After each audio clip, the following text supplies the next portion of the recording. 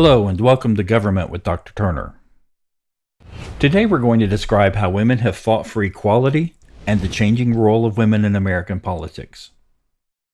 The struggle for women's suffrage began in Seneca Falls, New York in 1848. The word suffrage has Latin roots and means the right to vote. Women were part of the abolitionist movement in hopes that when slaves were freed and suffrage was bestowed, it would also be given to women. However, their hopes were dashed when the 14th Amendment made the first ever mention of gender in the Constitution.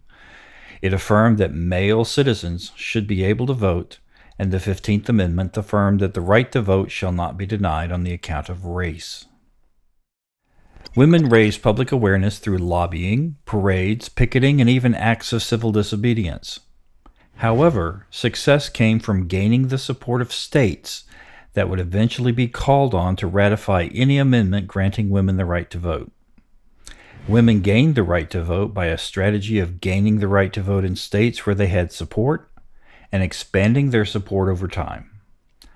Unlike with African American men and the 15th Amendment, the passage of the 19th Amendment effectively ended the struggle for women's suffrage. Many women played important roles in the civil rights movement, and discrimination on account of gender was prohibited by the Civil Rights Act of 1964. But the women's movement wanted to create a clearer judicial standard for deciding cases of sex discrimination. The Equal Rights Amendment was initially proposed in Congress in 1923, but was not approved until 1972.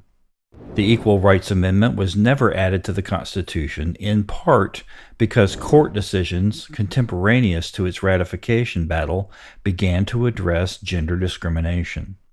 The ERA also faced opposition from conservative women and labor feminists. Ultimately, it was not approved by the required number of states before the ratification deadline. Regarding the status of women in contemporary politics, women are the most underrepresented group in Congress, but electoral politics always lags social and demographic change. In other words, we see changes around us in society, but it takes a while for elected positions in politics to catch up.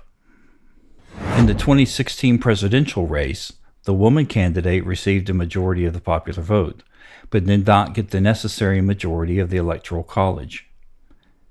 Women have enjoyed increased opportunities in the workforce and in leadership positions. More progress is needed in the areas of reproductive choice, access to childcare, and economic inequalities. Let's review. Women gained the right to vote by a strategy of gaining the right to vote in states where they had support and expanding their support over time. The Equal Rights Amendment was never added to the Constitution, in part because court decisions contemporaneous to its ratification battle began to address gender discrimination. Regarding the status of women in contemporary politics, women are the most underrepresented group in Congress.